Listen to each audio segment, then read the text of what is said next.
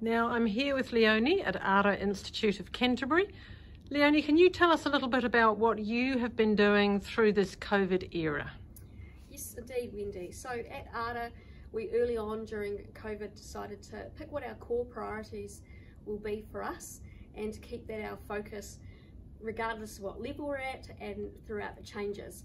So an obvious one for us is actually our learners and their ultimate success in completing their studies in 2020. Pretty clearly during COVID we had to move everything to online delivery. Now we already do a lot of that, but we had to expand that out into programs that traditionally didn't have online delivery.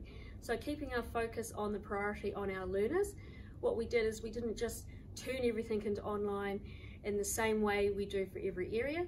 We considered what those learners needed to be able to be successful in their learning in their new environment of studying from home.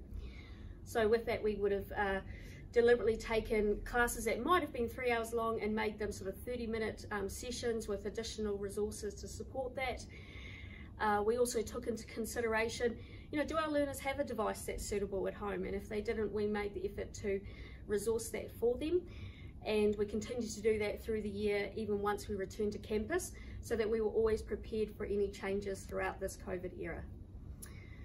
And yeah, we just decided to make that commitment on our priorities and to keep that our focus, which has allowed us to actually make really clear and purposeful plans that means that we can pivot quickly, so regardless of the level.